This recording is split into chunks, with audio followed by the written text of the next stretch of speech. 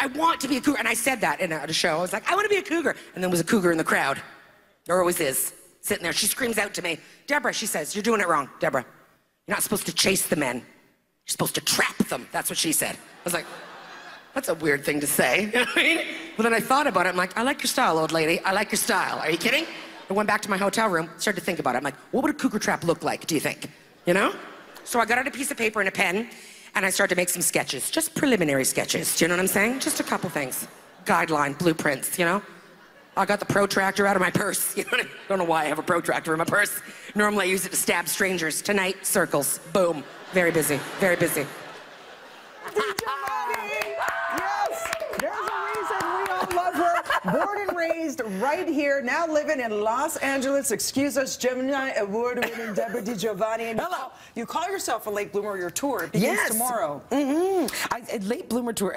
I started comedy a little later in life, but also I think it's really more of an emotional late bloomer. Like, let's be honest. Do you feel like a grown-up? Do you feel, right? No. Do you feel like around 14 every day of your life? Every day. Oh, this is it, and that's it. The late bloomer, just every day. Is it the Italian thing? I don't know. Our parents are very proud. A little bit too much coddling. Very proud. But that's what it is. I think I have a twin sister, and you know, my sister is married with 3 children, and I'm running around. You know. Is she funny? My sister has a good sense of humor. This is what it is. You know, she was a good laugher. I would shoot jokes at her. She would accept, and that's it. My family is the good laughers. That's everybody. Amazing. I didn't know you had a twin. So you always had your built-in audience. This is it, exactly. Shout out to your family watching right now. Joe. They actually get to see you. Yeah. Let's talk about the fact that because you've been living in LA, you said you have material for days.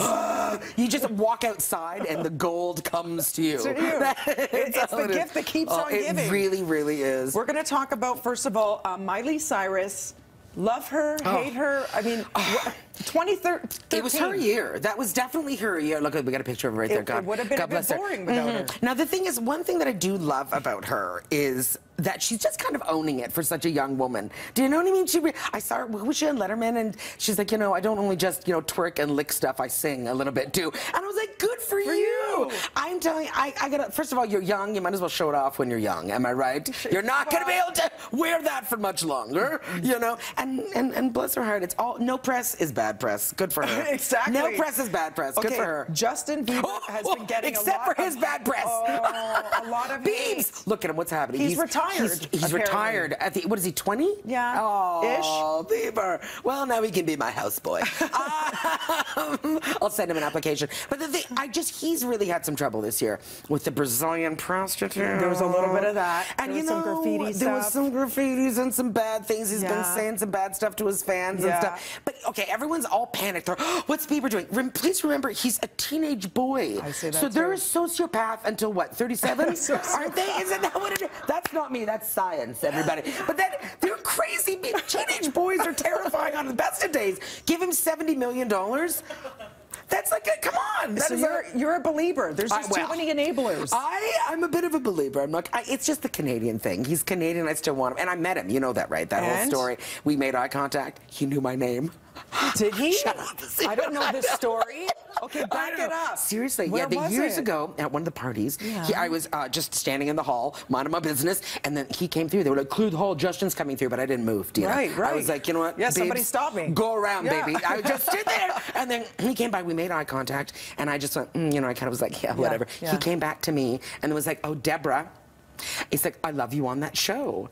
And then Which I one? had him from the video on trial. He was because remember when it started, he was 11 when it started, and he's from Canadian. We had a little moment. I squealed like a child. And you were like, and then they dragged me out of the party. But whatever. I was ready to go. So you could call up the Biebs. Maybe he could do a little sideshow a duet is with you. You could open for me on tour. That's what I'm thinking. There's nothing else happening right now. I need to know Kim Ye. Your thoughts on Kim Ye. Okay, now let me just say this.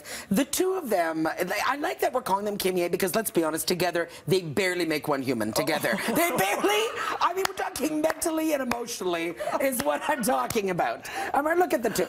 They're perfect. They're perfect. They are perfect for each other. Yes. And together, and it's from the gossip gods. Thank you for this one, because this is ridiculous. And thank you, Debra DiGiovanni. Check her out. Her tour starts, Late Bloomer Tour is what it's called. It's tomorrow in You're on the East St. Coast? John's, yeah. Good luck with that flight out. But she will be back here January 24th at the Winter Garden Theatre. So make sure you book tickets by going to hahaha.com/Debra DiGiovanni and follow her on Twitter at Debra DiGiovanni. Support our awesome Gemini award-winning local talent. Oh, yeah.